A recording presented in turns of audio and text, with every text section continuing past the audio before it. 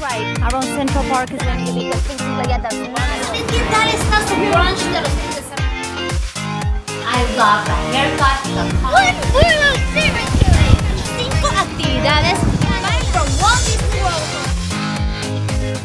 Wine bar is something we actually just started here in Naples Ristorante and Pizzeria in downtown Disney. It's to celebrate the California Food and Wine Festival that's going on until April. So what we have here is Wine Bar opens at 2 o'clock every day. We also do happy hour at that time as well. So guests can actually come here. They can do a glass of wine, they can do a flight, they can do a bottle. We're also serving beer, sangria, and you can pretty much order whatever you'd like. But the great thing about this wine bar is we're actually hosting a blind wine tasting. 3 different type of wine, 2 ounces each, and you try.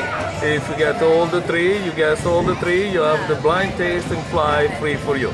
So for example, if I ordered a red wine flight and got, I guess, Cabernet, Merlot, and Zinfandel, and I get them all correctly, so it's on the house.